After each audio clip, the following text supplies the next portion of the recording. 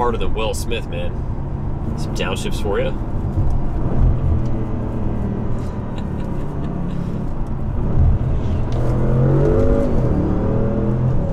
So let's go ahead and take some time to cover our complete parts list for a stage 3 build for the S6. Starting off with number 1. For this build, we chose the HPA Motorsports RS7 hybrid turbos. These turbos, or any equivalent RS7 replacement turbo, is really going to take any S6, S7 to basically like your off-the-shelf stage 3 level. So guys, moving on to the next piece of the puzzle here. That of course is going to be an oil feed line relocation kit. These kits do include serviceable filters that you can change on basically any routine maintenance interval. So you're not going to have to worry about problems with clogged oil screens, horrific catastrophes. You can pretty much move on and put that problem behind you. Moving along to our next piece here, guys. As far as cooling, we went with the JH Motorsports heat exchanger. This is a clean bolt-in upgrade for any 3.0T or 4.0T car.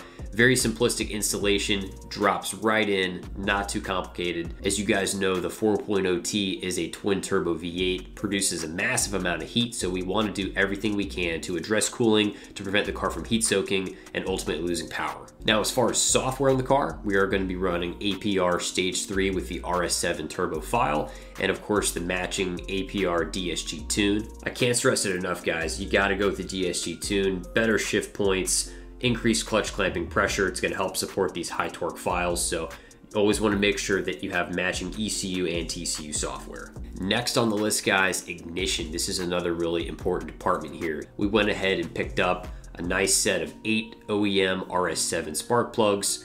I would always suggest, if you haven't already, take a look at the manufacturer's recommended gap specs based on whatever tune you're going to be running. You always want to make sure to follow those guidelines to keep your motor happy. Now, as far as air intakes, air filters, this is really totally up to the person, however you decide to approach this. Now, how that pertains to our particular S6 build here, I'm actually going with a very simple K&N washable lifetime drop-in filter. This is a very cost-effective upgrade. It's going to get rid of that paper air filter, and of course we're going to save some money. We don't have to necessarily fork over $1,000 on some fancy carbon fiber box.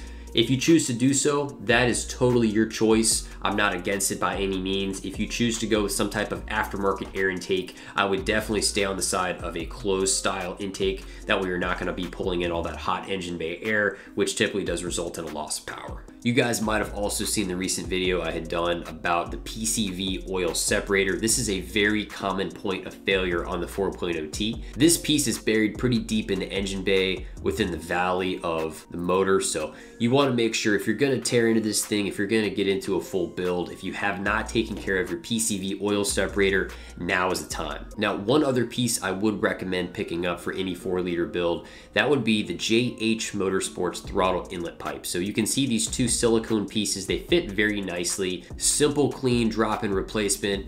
As you guys know, a lot of these rubber silicone pieces do wear out over time, so this is a good way to make sure that everything is sealed up appropriately. And to go ahead and wrap it up, guys, Liqui Moly 5W40 Moly Gen. Always want to do everything you can to promote health and longevity for these motors. Moly Gen does, of course, have your Ceratec, your friction modifiers, all that good stuff to help keep up and reduce your wear and tear. If you guys take a look on the software side as far as what we can expect as far as our projected horsepower and torque figures, you can see APR Stage 3 with the RS7 turbos running 93 octane. We're looking at around 634 horsepower and 670-ish pound-feet of torque. So we're definitely approaching big boy power, so looking forward to making some serious gains, and I can't wait to take the first drive to give you guys an awesome reaction.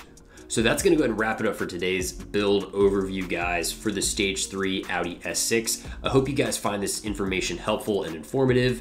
Anybody that's looking to build one of these cars, I always like to take a time to sort of lay the framework so you know exactly what components are needed for each particular build. Thank you guys so much for checking out today's video. Make sure to leave a like, comment down below. I look forward to seeing you guys in the next one. Have a great day.